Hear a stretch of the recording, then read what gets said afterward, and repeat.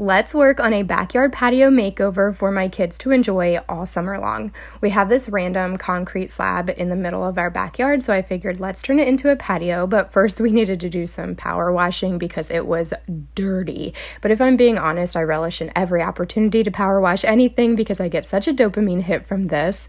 I wanted to show you how it turned out, night and day difference, and once it was all dry, we started putting some patio furniture on here that we already had but weren't using because we wanted to keep this really budget friendly. I also wanted to try out some DIY raised garden beds using cinder blocks we already had, and this actually turned out even better than expected.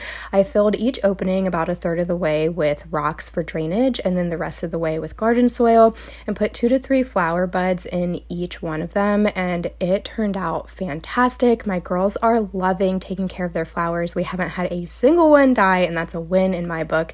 And overall, we've just really been enjoying this space so